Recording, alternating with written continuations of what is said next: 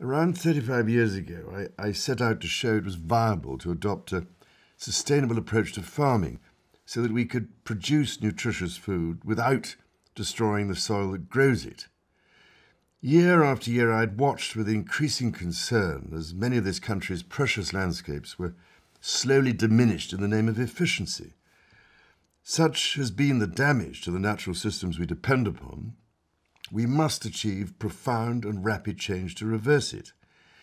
We must put nature back at the heart of the equation. With roughly half of all the habitable land on Earth used for agriculture, I cannot think of a sector more central to the survival of the planet.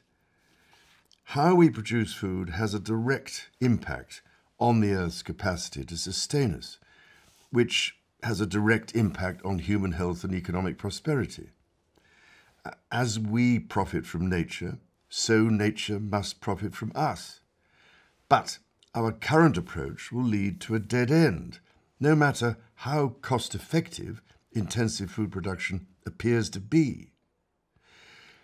I say appears to be because the way we manage our balance sheets still excludes so many hidden costs: damage to soils and major watercourses, emissions that add to global warming, and the social and economic costs to local communities. The fact these costs are hidden encourages us to ignore them. For example, our current approach is forcing many small family farms to the wall.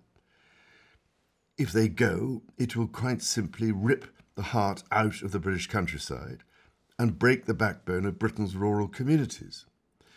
So, if we want to have food that is healthy and produced in a sustainable way, we must support a diversity of farms that help them make the profound and rapid change that the crisis demands.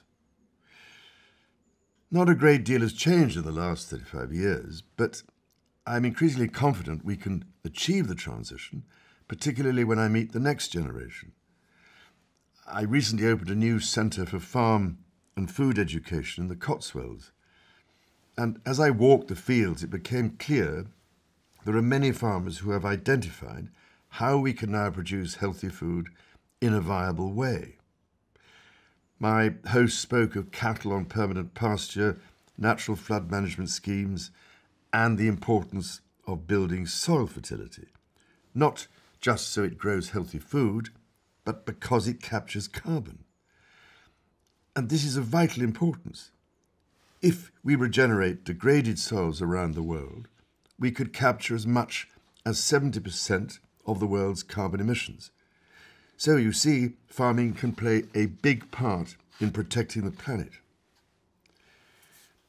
From field to fork, extraordinary work is being done to try and build a better food system for everyone, be it Jamie Oliver promoting education and a balanced diet, Henry Dimbleby's ambitions for safe, healthy and affordable food, or Marcus Rashford, whose mission off the football field is to tackle child hunger.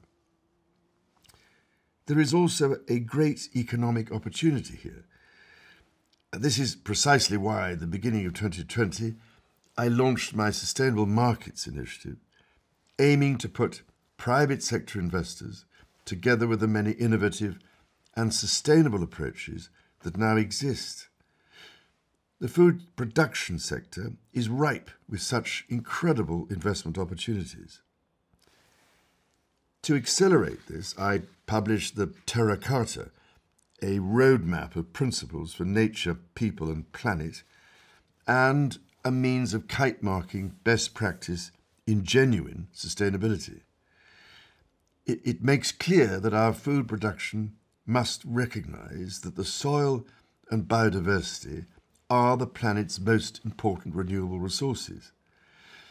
And I'm hoping that this will all be an important focus at COP26, the big United Nations conference in Glasgow this November. Put simply, we all need the conference to succeed. The security of nature's entire life support system is banking on it. Only by benefiting nature can we benefit people? And that will ensure the future of our living planet.